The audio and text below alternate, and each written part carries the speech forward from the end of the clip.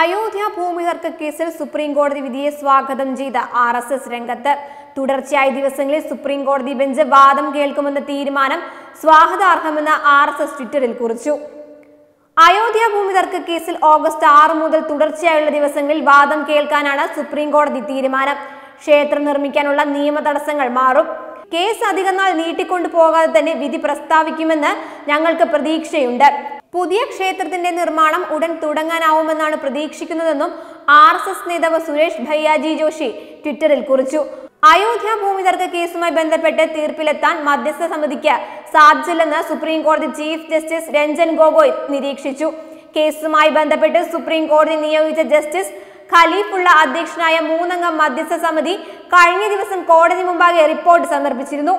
എന്നാൽ മധ്യസ്ഥ ശ്രമം പരാജയപ്പെട്ടു. 3-അംഗ സമിതിയുടെ നേതൃത്വത്തിലായിരുന്നു മധ്യസ്ഥ ചർച്ചകൾ നടന്നത്. ഈ സാഹചര്യത്തിലാണ് കോടതി കേസിൽ വാദം കേൾക്കാൻ തീരുമാനിച്ചത്. Chief justice Ranjan Gogoi, SA Bobde, Ashok Bhushan, S Abdul Naseer എന്നിവരടങ്ങിയ ബെഞ്ചിന്റേതാണ് തീരുമാനം. ഇന്നലെയായിരുന്നു പാനൽ തങ്ങളുടെ റിപ്പോർട്ട് സമർപ്പിച്ചത്. ചീഫ് ജസ്റ്റിസ് രഞ്ജൻ ഗൊഗോയ് അധ്യക്ഷനായ 5-അംഗ ഭരണഘടനാ ബെഞ്ചാണ് കേസിൽ ഇനി വാദം കേൾക്കുക. വിഷയം പഠിക്കാൻ സുപ്രീം കോടതി നിയോഗിച്ച 3-അംഗ മധ്യസ്ഥ സമിതി മുദ്രവെച്ച കവറിലാണ് മധ്യസ്ഥ സമിതി റിപ്പോർട്ട് സുപ്രീം കോടതിക്ക് സമർപ്പിച്ചത്. സമിതി 155 ദിവസം ചർച്ച നടത്തിയെന്നും കക്ഷികൾക്കിടയിൽ സമവായം ഉണ്ടാക്കാൻ ചർച്ചയ്ക്കായില്ലെന്നും മധ്യസ്ഥ സമിതിയുടെ റിപ്പോർട്ടിൽ പറയുന്നു. 2010 സെപ്റ്റംബർ 30-ന് അലഹബാദ് ഹൈക്കോടതി പുറപ്പെടുവിച്ച വിധിക്കെതിരായുള്ള അപ്പീലുകൾ സുപ്രീം കോടതി പരിഗണിക്കുമോ എന്ന കാര്യത്തിൽ ഉടൻ തീരുമാനമുണ്ടാക്കാനാണ് സാധ്യത. കഴിഞ്ഞ മാർച്ച് 8-നാണ് മധ്യസ്ഥ ചർച്ചയ്ക്കും വിഷയങ്ങൾ പഠിക്കുന്നതിനുമായി സുപ്രീം കോടതി 3-അംഗ മധ്യസ്ഥ സമിതിയെ നിയോഗിച്ചത്. തർക്കം മധ്യസ്ഥ ചർച്ചയിലൂടെ പരിഹരിക്കാനാണ് കോടതി ആഗ്രഹിക്കുന്നതെന്ന് ചീഫ് ജസ്റ്റിസ് അധ്യക്ഷനായ ഭരണഘടനാ ബെഞ്ച് നേരത്തെ വ്യക്തമാക്കിയിരുന്നു. അയോധ്യ കേസ് ഭൂമി തർക്കം മാത്രമായാണ് കാണുന്നതെന്നും സുപ്രീം കോടതി നേരത്തെ നിലപാട് സ്വീകരിച്ചിട്ടുണ്ട്.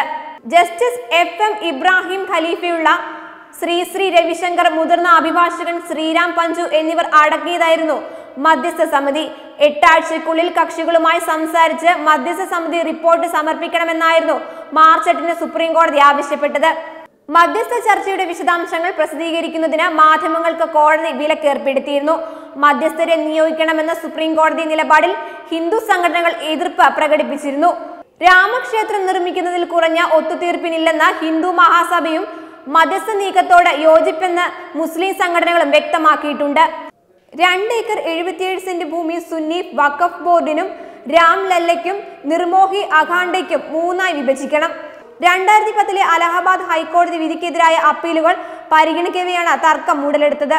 സുപ്രീം കോടതി നിയമിച്ച 3-അംഗ സമിതി നിരവധി സംഘടനകളുമായി അയോധ്യ വിഷയത്തിൽ സംസാരിച്ചു. തർക്കത്തിൽ പരിഹാരം കണ്ടെത്താനായിരുന്നു ഈ നീക്കം. തങ്ങളുടെ കഴിവിന്റെ പരമാവധി ശ്രമിച്ച് ഇവർ കോടതിയെ അറിയിച്ചു. എന്നാൽ ചില പാർട്ടികൾ മധ്യസ്ഥതയ്ക്ക് തയ്യാറാവില്ലെന്ന് ഇവർ കോടതിയിൽ ബോധിപ്പിച്ചു.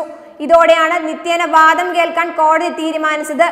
ജൂലൈ 11-ന് കേസിന്റെ കൂടുതൽ വിവരങ്ങൾ കോടതി ചോദിച്ചിരുന്നു. കാര്യമായിട്ടുള്ളതൊന്നും നടന്നില്ലെങ്കിൽ ജൂലൈ 25 മുതൽ നിത്യേന വാദം കേൾക്കുമെന്നും ചീഫ് ജസ്റ്റിസ് പറഞ്ഞിരുന്നു.